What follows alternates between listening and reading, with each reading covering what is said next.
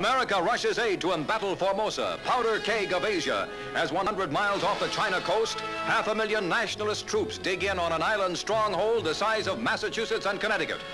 For Formosa's defenders, imperiled by Red China's island nibbling, United States instructors and American military equipment form the backbone of their life or death struggle.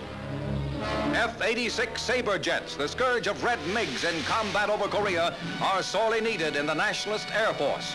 And U.S. technicians must explain to the eager pilots the intricacies of the powerful jet engines. From mock landing ships, Chinese Marines hit the beach, trained by Navy men, as America supplies the sinews of the Nationalists' land strength. The 7th Fleet is Formosa's shield, with carriers capable of catapulting hundreds of planes, some propeller-driven, into the skies.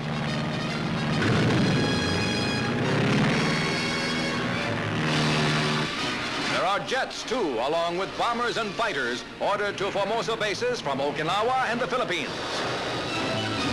And the Navy's seagoing firepower is as deadly as ever.